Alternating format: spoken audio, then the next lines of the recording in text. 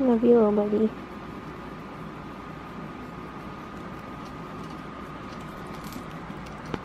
You're so cute. Keep chewing. Hey Piggy people. So today's video is going to be a two-part video. I'm going to explain to you guys what happened with Angus. And then in the second half I'm going to share the clips that I had been gathering, because I was going to make a video about what care I was giving him. So Angus, as you guys know, had an ulcer on his tongue that we went to the vet for. He was on Medicam and antibiotics, and the antibiotics seemed to really upset his tummy. So after a week we did a recheck and his tongue was healed, so we took him off the antibiotics, but his stomach never got better. He started to have like really runny poops, and it was just a mess. And I was doing probiotics, tons of feeding, and he never got back onto eating his hay well. He'd have a little bit of veggies, like he was being very picky. It was really tough. I was trying to help him as best I could. And then he started to become dehydrated, so kept having to give him sub-Q fluids and then syringe him extra water, give him lots of veggies that he would eat that were full of water, but it was like he could never keep the water or the hydration in. The last day I picked up Pedialyte to give him that, and he was just getting worse and worse, and he got more sub-Q fluids, but like they'd be gone in seconds. So I really feel like his kidneys were shutting down. And then I chose to have him put to sleep because he was not good. And by the time we got there to put him to sleep, like he just looked like he had no fluids left in him at all. So obviously something internal was going wrong, and it wasn't anything that we could help him with. I feel really bad that he's gone, but I'm at peace with it because he was suffering and there was nothing I could help him with. He was such a cute pig. If you guys remember, he's always been into trouble, and he was so hyper and happy. Just the bubbliest little guy ever. I just loved him. So that leaves Autumn without a friend.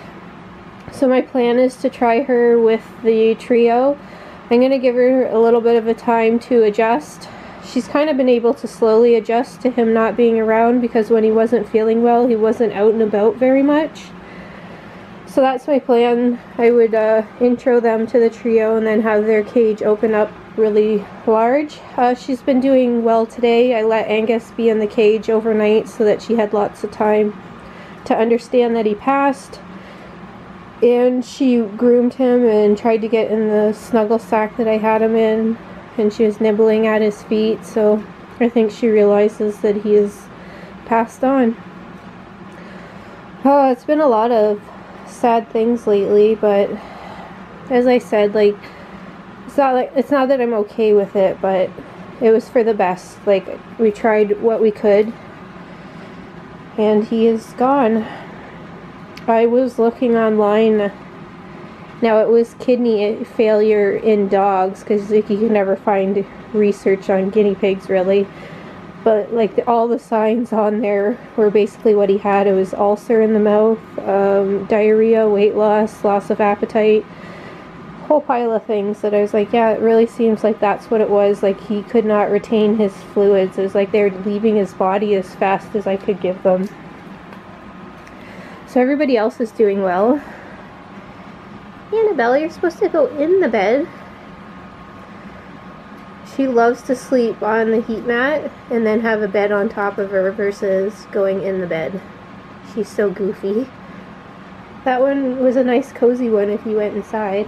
The other two are in the back corner.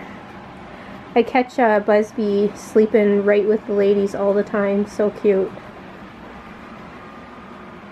And then the herd. Here's Miss Velvy. We got Ray, and we got Baby Pig. I think he's in the corner there by Baby Pig. And then we have Racy Bear. Hi, Racy. Let's see if we can zoom in for Baby Pig.